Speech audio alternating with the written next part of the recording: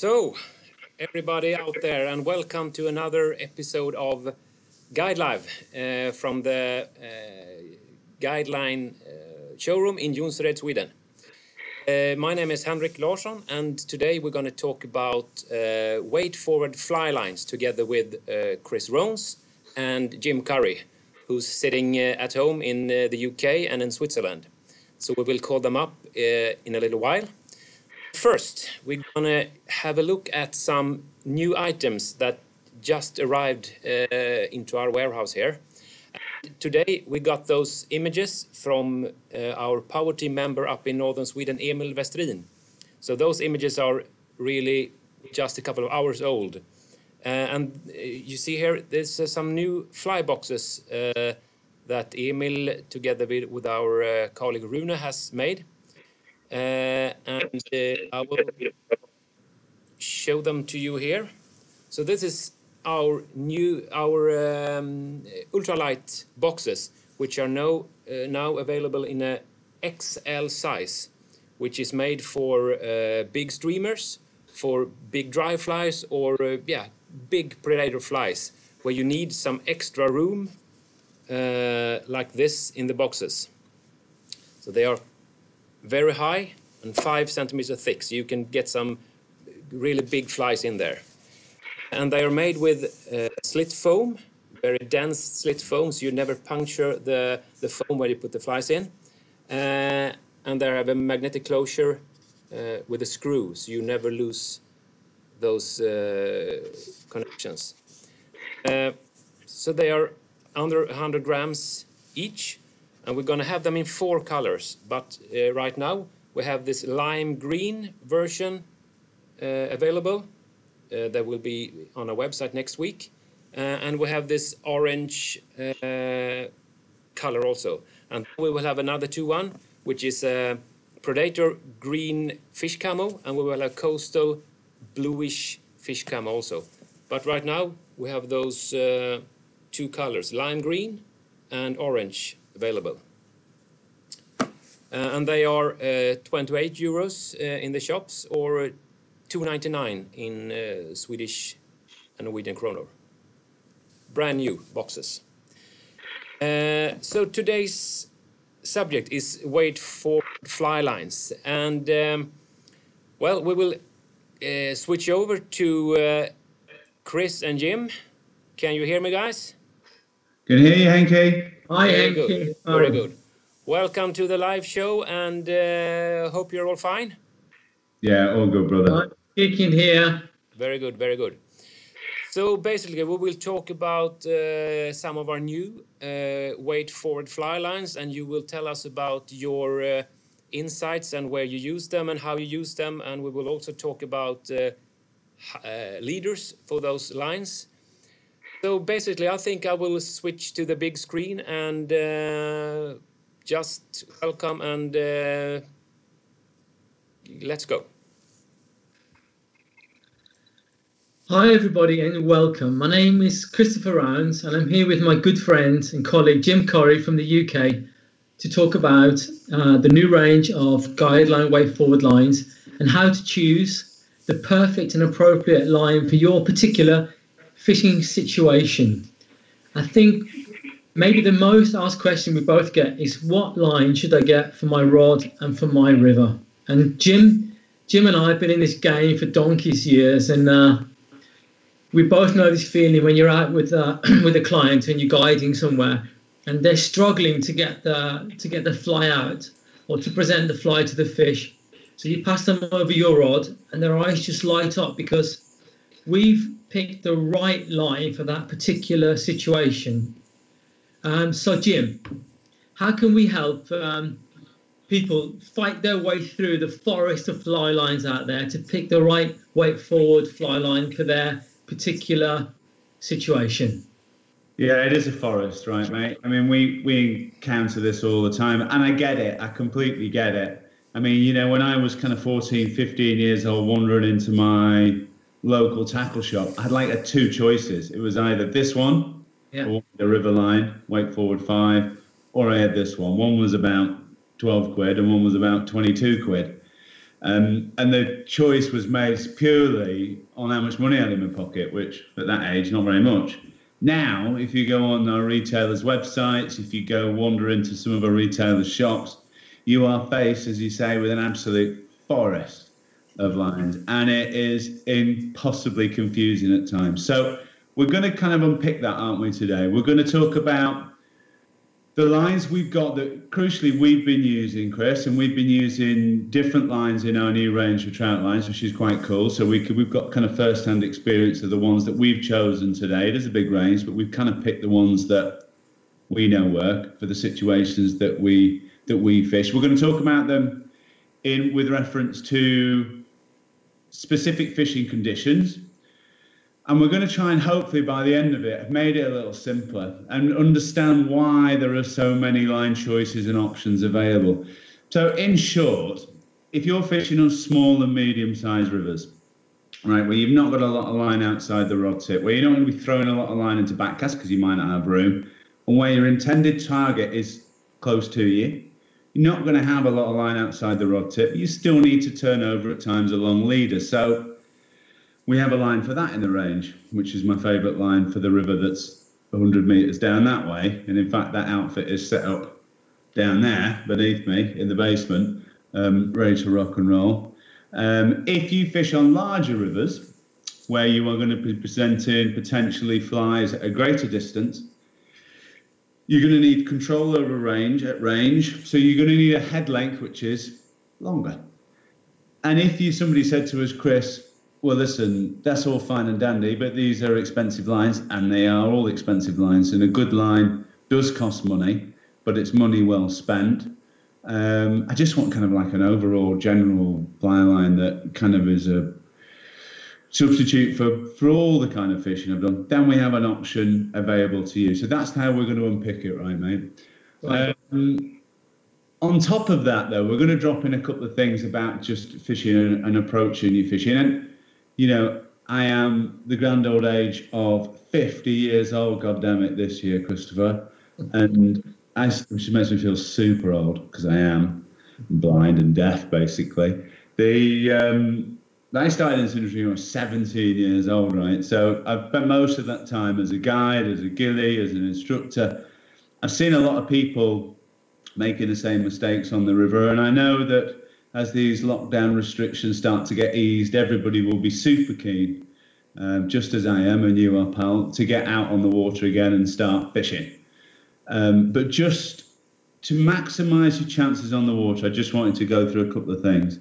Your approach to the water, assuming that your reel, your line and your rod are all balanced, how you approach your intended target when you get down on the water for the first time, or every time you approach a bit of water, is absolutely crucially important. For me, you have to establish a battle plan, Chris.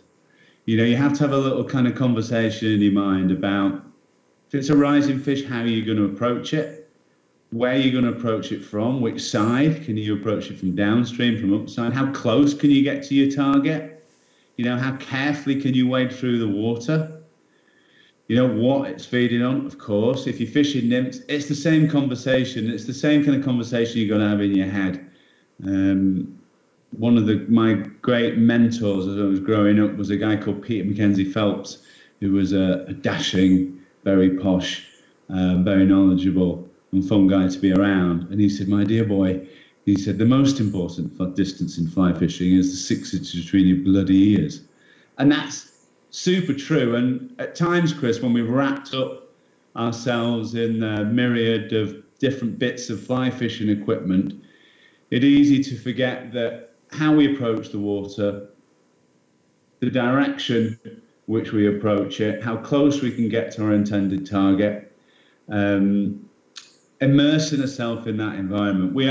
As soon as we step in that water, mate, we're not in our environment anymore. We're in the trout or the salmon's environment, you know, and immersing yourself that easy for us because we spend a lot of time, I know, with the waders on.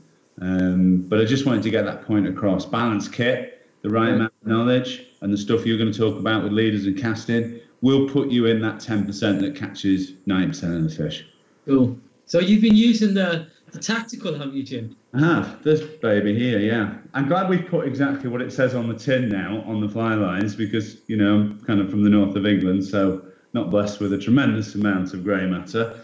So as the name suggests, this tactical line, Chris, is good for up close and personal, smaller to medium-sized river fishing, and that's due to the length of the head, right?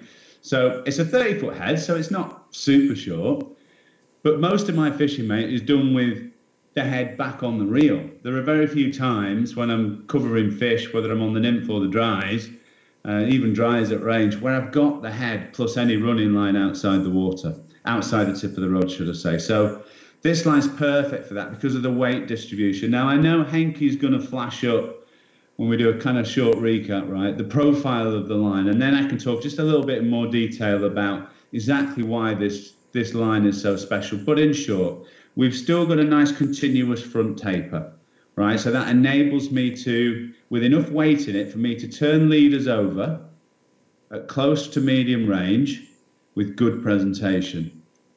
The cool thing about these lines as well, Chris, is that they've got like where the weight's concentrated in the back end of this head is that when you want to pop out spay casts, underhand casts, and roll casts, because you've got that weight under the rod tip, right, in the D loop, you can still get nice purchase and you can just still deliver these kind of tactical spay casts and river fishing casts. So that's really cool.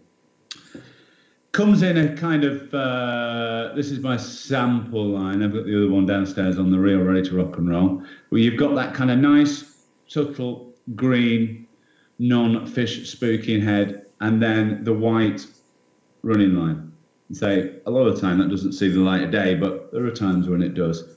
So 6% stretch core, Chris, in all these fly lines, as you know, dude. That's really great because that lack of stretch means that your hook set's always super keen and super true. Welded loops on both sides, super handy, and small ones, which is great. And laser ID marking that almost I can see without my glasses on. So for my fishing down here on the wharf, right, which is 100 metres down from, like we're saying, from where I'm sat chatting to you, my friend, that is absolutely mustard. And I spent a lot of time back end of last year with that line. Obviously I haven't spent any this year, but that's about to change very rapidly. But it's an absolute winner. I love this line, dude. As like an all-rounder, mate, you've been using one of our new ranges of lines, haven't you? Which one have you been playing with? I've been fishing with the Fario Elite, and I live in Switzerland, and the rivers are open, thank goodness. So I have been using it. This is the line, the Fario Elite, that you'll always find in my bag. It merges the best of two worlds, really. It's a true all-rounder in the Fario line series. A line you could comfortably fish anywhere around the world, from the Missouri in the US to a chalk stream in the UK. It's got a head length of 10.1 meters in weight forwards 3 and 4, and 10.6 in weight forwards 5 and 7. And it performs excellently with all kinds of spay casts, but at the same time, it's also a fabulous line for overhead casting. Has brilliant balance and superb accuracy in the mid to long range, and produces some really lovely loops, and comes in a stealthy sort of a greyish green colour. I hope you can see that at home, with that pale orange handling running line.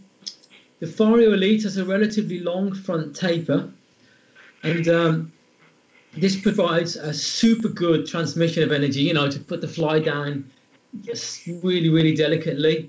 But like you said before so well, the main weight of this line is concentrated towards the end of the head, or where the rod tip is. So it's a beautiful spay casting line too. So for me personally, I really love the Fario Elite matched up with a new GuideLIVE elevation rod. That's just a match made in heaven. I just love that combination, and that will be my go-to combination this year, definitely.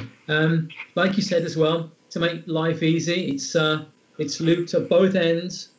It's ID marked, so you know exactly which line you're using, and it's built on this braided multi-filament direct contact core with 6% stretch. So you have true authority when you set the hook. And yeah, in a nutshell, this is basically the Fario Elite is the true all-rounder. If there was one line I could pick for the rest of my life, this would be the one.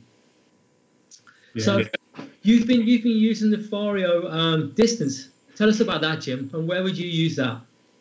Well, I've used that on the rivers such as the Eden, back end of last year again. So again, going back to what we were saying about the head length, right, dude? So this has got a longer head, so that enables more control over a longer distance when I need to present flies at medium and greater range.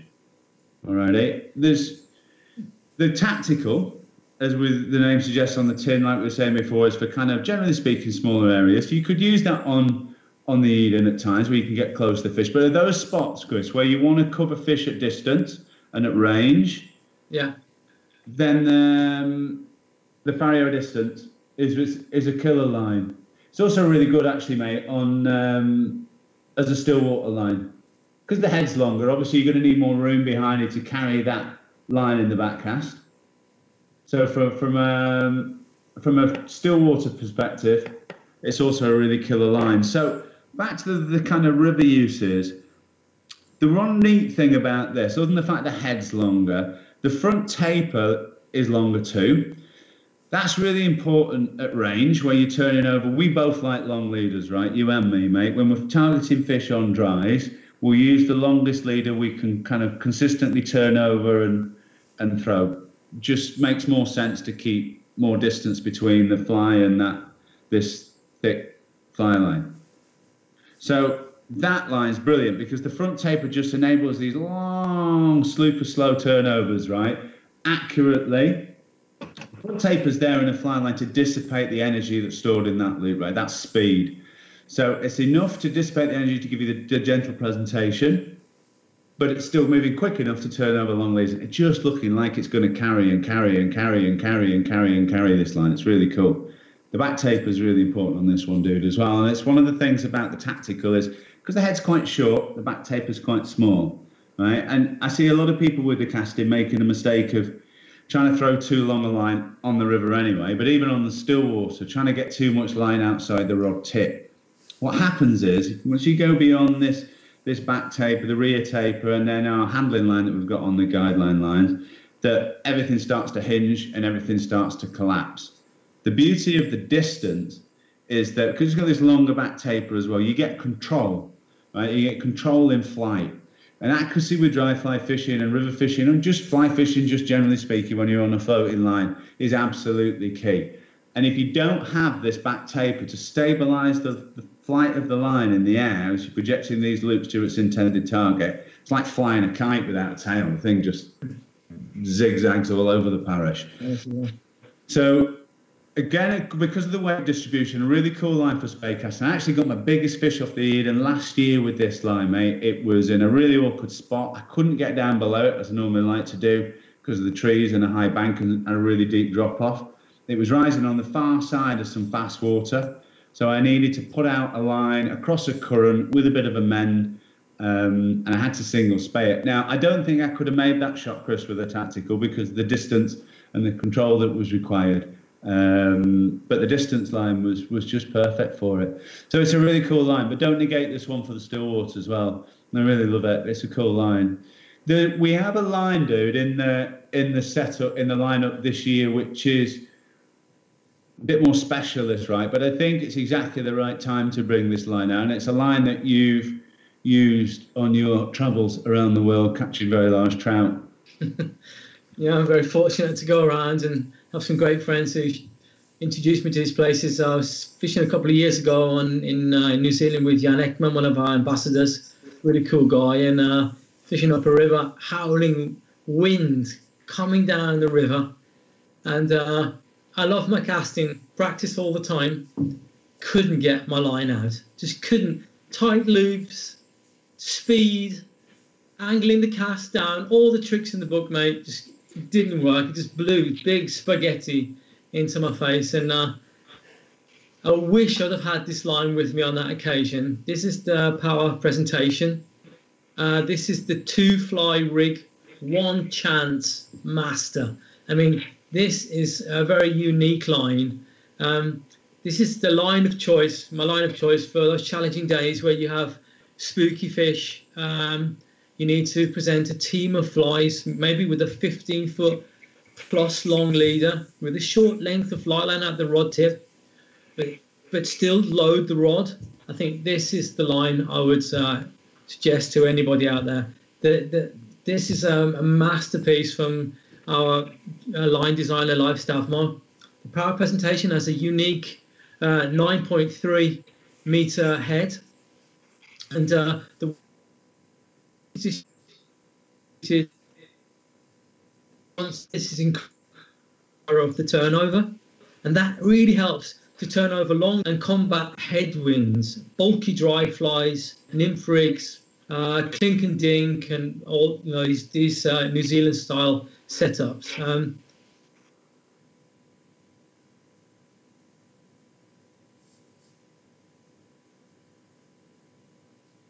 Only 2 meters.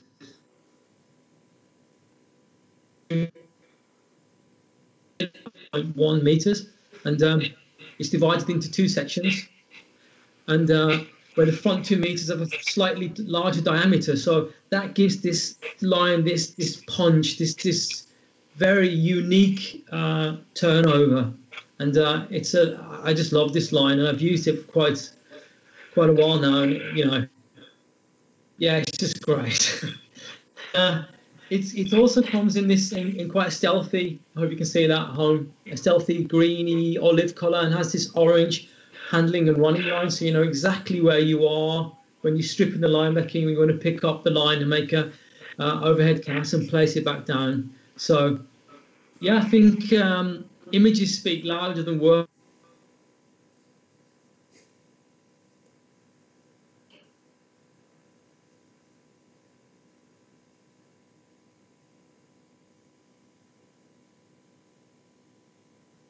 Henrik, are you there to show the film? Yeah, we lost your signal a little bit there, Chris, but we will now show a short film clip from you fishing in Iceland. So okay. we'll just run it here. Let's go.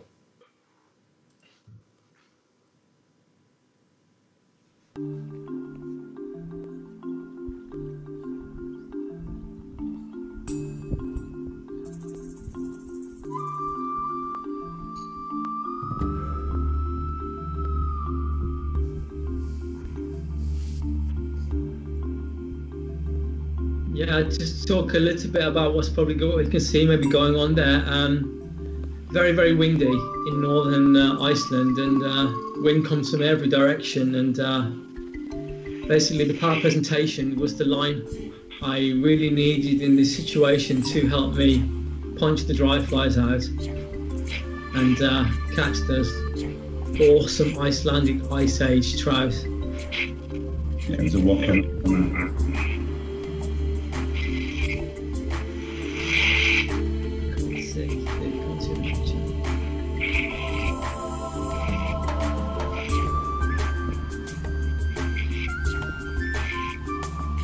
Yeah, I personally think that choosing the right fly line for the right situation can dramatically improve your success on the water and can open up new water often overlooked by many anglers.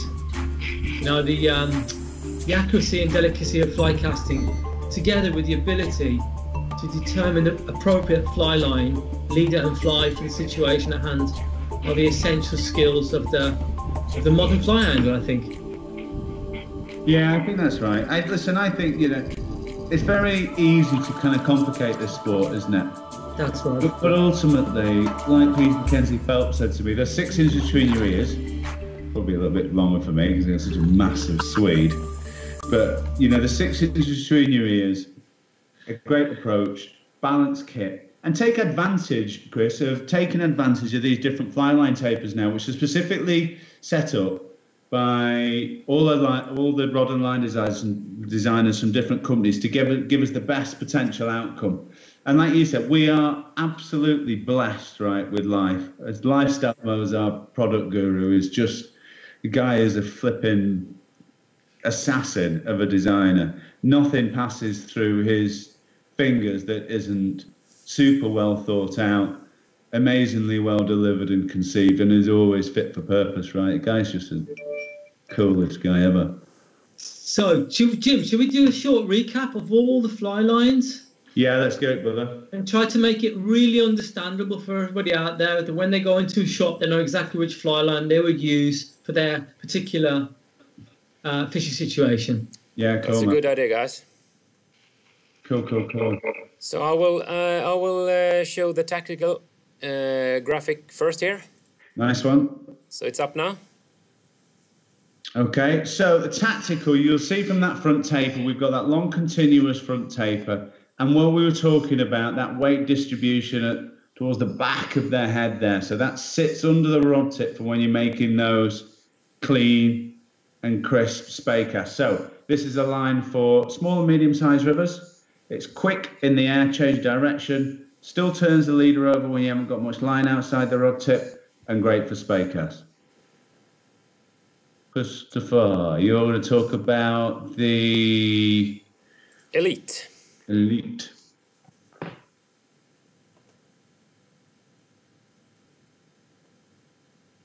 Are you with us, Chris? Yeah, you back with us, Chris? Yeah, sorry, I seem to be losing you there. I hope you can hear me. Yeah, carrying on to the Fario Elite. I hope you can hear me. Yeah. The Fario Elite is this all-round fly line that you could confidently have on your reel anywhere in the world and still really do well. If there was one line I could choose, it would be this one. It's got a 10.1 to 10.6 meter long head. It's got this beautiful long front taper and with a weight distribution towards the back, as you can see there on this flawless spay casting properties and wonderful head casting balance. And the line of choice, if you just want like just one line to do all the jobs, basically. So the Fario Elite is the true all-rounder of the bunch. On to you, Jim. Yeah, the distance, Henky. Can you pull the distance graphic up? It's up here. Perfect. So this is the one with bigger cast, longer cast, medium to larger size rivers and stillwaters because of this longer head. So we've got like a 40-foot head. We've got a 21-foot front taper. We've got nearly a 6.5-foot back taper. And then we've got the running line behind. So it's a great line for longer distances, control at distance, river, lake and boat as well from the dries. And if you've got the skill set to carry more line in the air and you want to control line at range, then this bad boy is hits all the markers. Cool.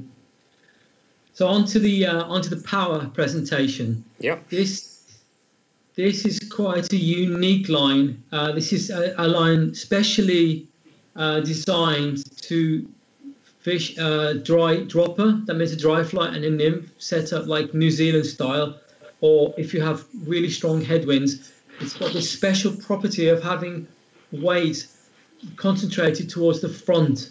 So this has a really big effect on how the fly line turns over the leader on the flies. So you have real authority to present flies in a headwind and even with two fly rigs. So excellent choice if you want to have a powerful presentation of the line, of the flies, excuse me.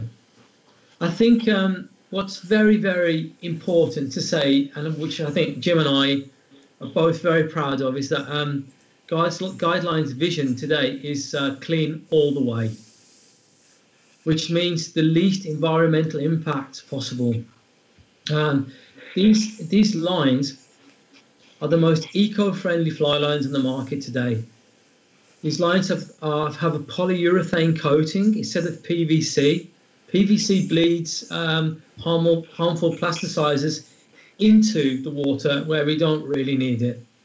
And on top of that, some clever thinking from the guys, recycled paper boxes coated in UV or water-based UV coating.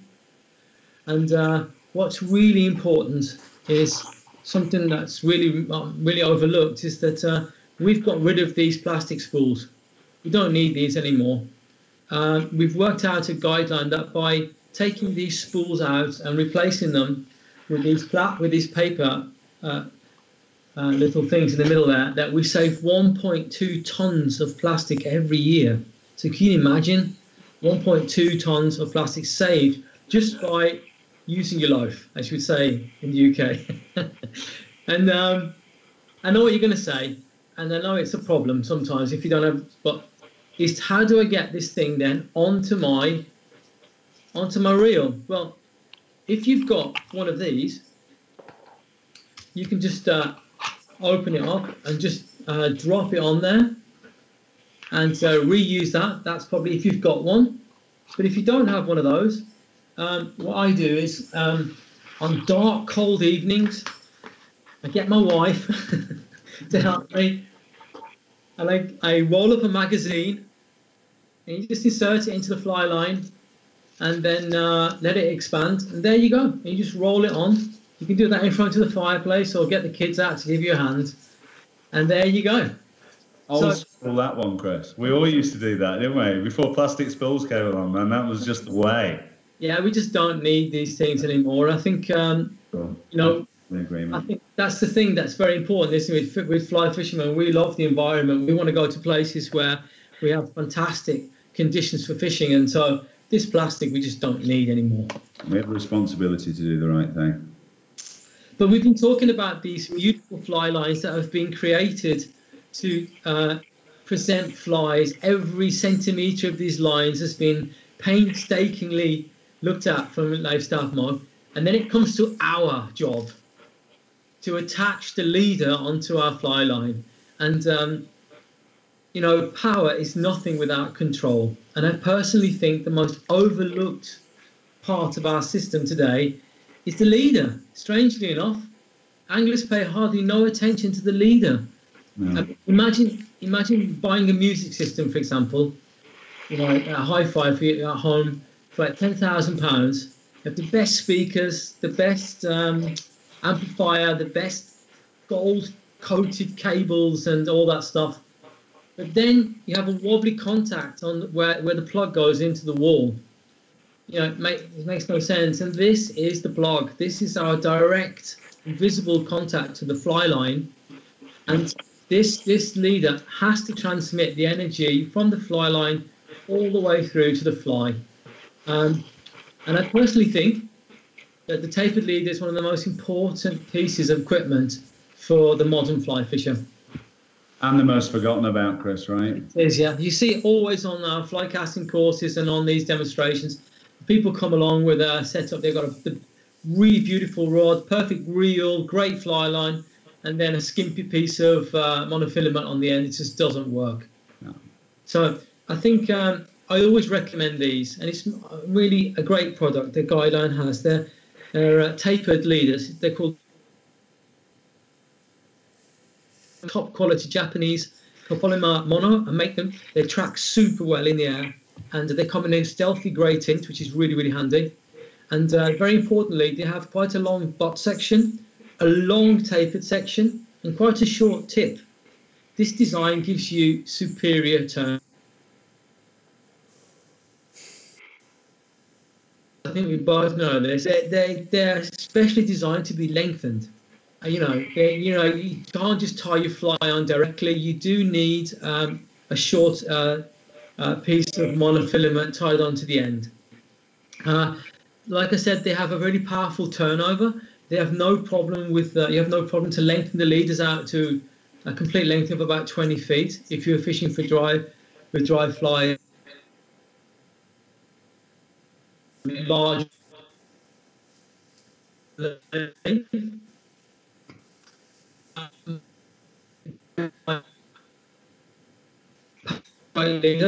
finishing in like 3 or 4x. Then to that, I would add one of these small tippet rings from GuideLIVE in this nickel, stealthy nickel color. To that, I would add around about 50 centimeters of monofilament tippet.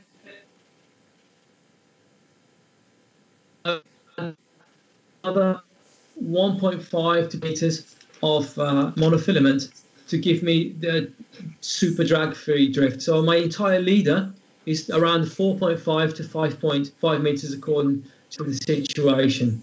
And that gives me, you know, a super drag-free drift.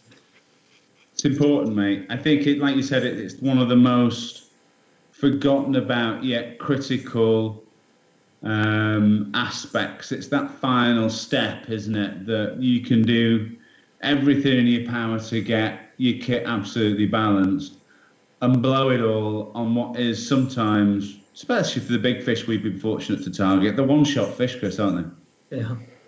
You know, you don't get a second chance at these big fish. You know, and you could have thrown a perfect cast and the whole thing to have collapsed in and around your rod tip, and all That's right. Forgot I think to do that bit properly, or don't know. That's right. I think much of the secret of fly fishing is closely linked to the ability to cast well. And you know, I always like to use this analogy of golf players. I mean, golf players, they have a bag full of irons. You know, they've cost a packet, every one of them. You need a sand wedge, you need a driver, you need I don't know, all those clubs.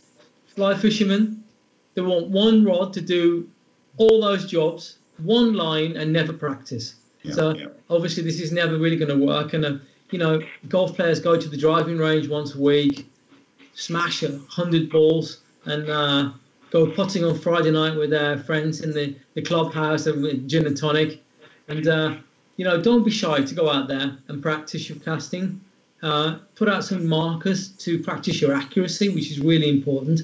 You don't have to be a world champion and cast 50 meters, but you do need to be able to control the line well, especially long leaders is really useful. And also cool casts like the reach cast, which will put your fly line upstream of your fly line, of your fly, so the fly drifts down, fly first. In Bosnia, for example, there's no upstream dry fly there.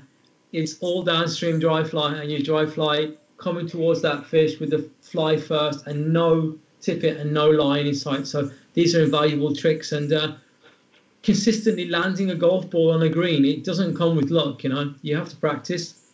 And that's a great analogy. He talks about, he's a big cricket fan, so he talks about a fast bowler at a test match. And he always used to say about casting, you know, and still does, he's just like a fast bowler in a test match. You just keep sticking the ball in the right spot, in the right spot, in the right spot, in the right spot, again and again and again. And again, eventually, the batsman makes a mistake. And it's the same for us, isn't it? If you're not going to nail every fish. You know, you're going to miss fish are going to come off. But if you are consistent with your casting, I couldn't agree more. If you have just a basic understanding of how to form a loop, how to control the loop, you know, and how important that is, how to rectify your own faults, then, man, you know, you can turn yourself into an assassin. I think we both just love fly fishing so much. I think that's why these fly lines are so important, you know, to be able to understand them and to pick the appropriate fly line for the specific situation you're fishing just makes you so much more effective. And GuideLIVE is full of these cool guys with so much experience and a wealth of knowledge. And definitely something I've learned is that having the right fly line for that particular situation can mean the difference between a good day and a bad day. So, you know, spend some time, go on our website. It's all there for you guys to check out, all the different head length and diameters and way they're designed, and you can pick the perfect fly line for your river. Cool, man. I think it's really important to say I love doing these shows with Jim together. And guys, if there's anything that you're interested in out there, or if you have any questions, please send us an email or send us a little post, and we'll try to answer any questions you have. And if you have any specific situations or any questions, maybe we can do a new one of these about a new topic in the future. Yeah, absolutely, Chris. Absolutely, mate. Great to work with you, Jim. And you, dude. Great to see you. All the best to everybody out there. Take care. Stay safe. And we'll be on the rivers before you know it. Very good. Thank you, guys. And we have a clip again here from Alvaro Santillan. And have a good time. And post some comments in the comments feed, please. Bye-bye.